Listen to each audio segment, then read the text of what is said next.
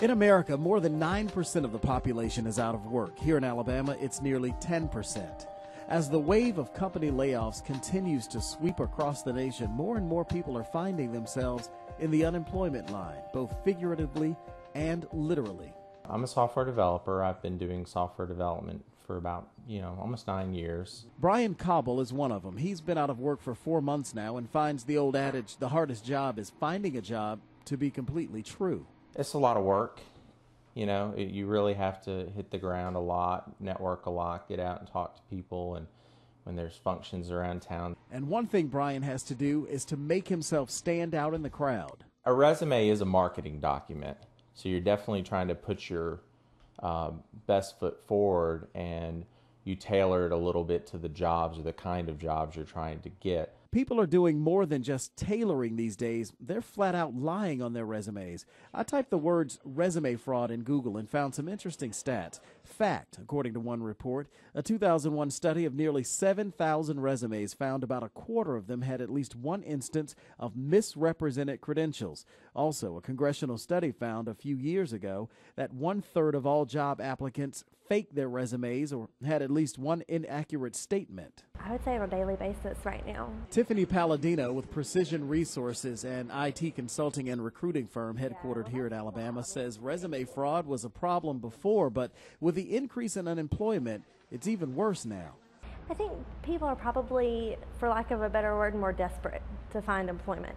And so they do want to stand out. And so they know if they kind of up their skill sets a little and maybe lie a little bit, that it'll help. So what's the most common lie people tell on resumes? Well, in 2003, according to a report we found, the Society of Human Resource Managers estimated 23% of the 2.6 million people surveyed fabricated credentials. 41% lied about their education. 44% lied about their experience. Now, when it comes to lying about your previous work experience, the number one thing people typically fabricate is their salaries. Right after that is their job title and then their amount of experience. A lot. Sheila Benson knows all too well about resume fraud. She's the CEO of Employment Screening Services. They actually investigate potential employees for companies. She says she's seen all sorts of tactics to stretch the truth.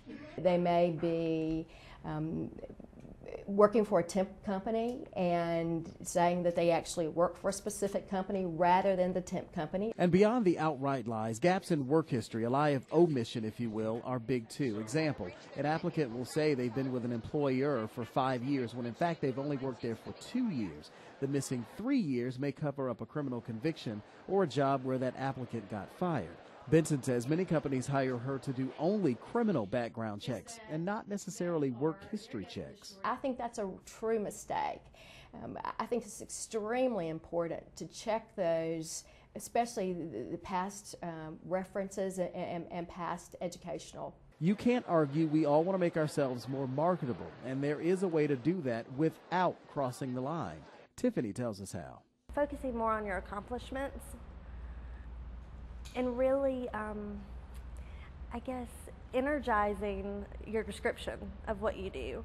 Instead of being vague about your job, really putting some power into it. Here's some other resume boosting tips. Portray achievements. Don't just describe your job responsibilities. Give references. Tell people what's unique about you. Personal branding. If you have a blog or Twitter profile, you can always mention those on your resume.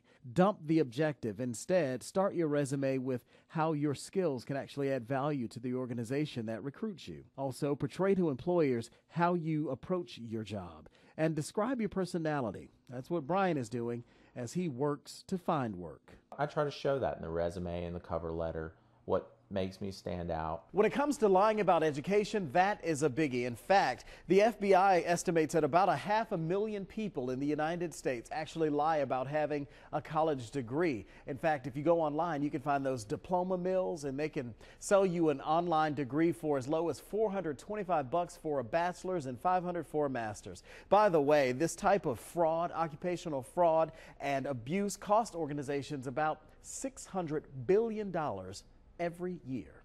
Rod Carter, NBC 13 HD News.